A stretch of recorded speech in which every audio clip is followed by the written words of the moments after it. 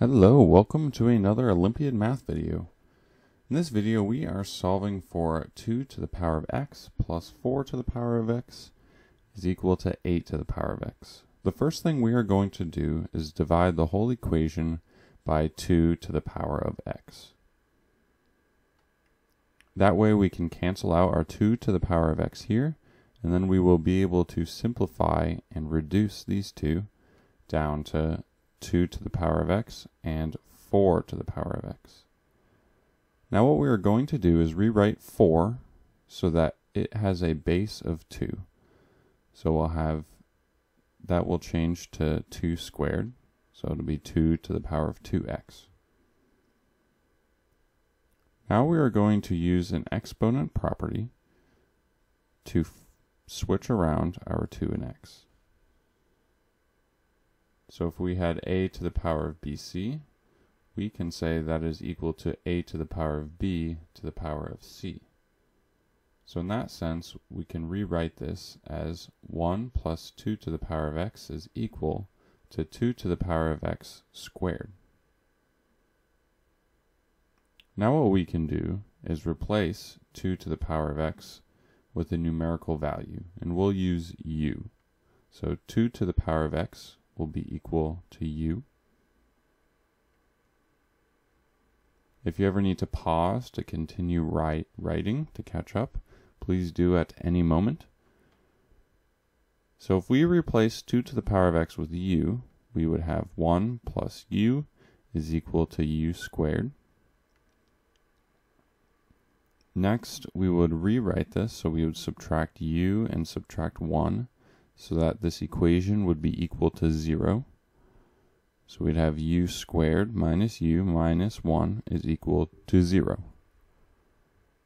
Now that we have done that, we can apply the quadratic formula to this equation. We would have our a value, our b value, and c value.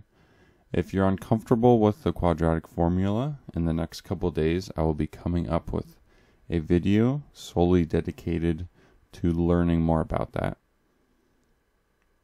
But if we used it, we would have u is equal to negative 1 plus or minus square root of negative 1 squared minus 4 times 1 times negative 1 all over 2 times 1. Now if we simplified that, we would have u is equal to negative, or this will turn into a positive 1, a negative 1, plus or minus square root of 5 over 2 times 1. Which then, because of the plus or minus, we would get two answers. We would have 1 plus square root of 5 over 2, or 1 minus square root of 5 over 2. So let's move on to a new slide. So what we're going to do is we know our u value is 2 to the power of x. So this is when we are going to substitute that back in. So we would have 2 to the power of x is equal to 1 plus square root of 5 over 2, and 2 to the power of x is equal to 1 minus square root of 5 over 2.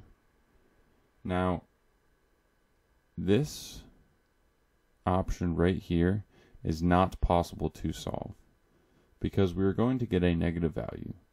1 minus square root of 5 is going to give this fraction a negative value. And no value for x would make 2 negative. Exponent properties, it's not possible.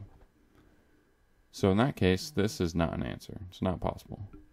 So our only option is the positive. So in order to solve this, we're going to take the natural log of both sides. So we have natural log of 2 to the power of x is equal to natural log of 1 plus square root of 5 over 2.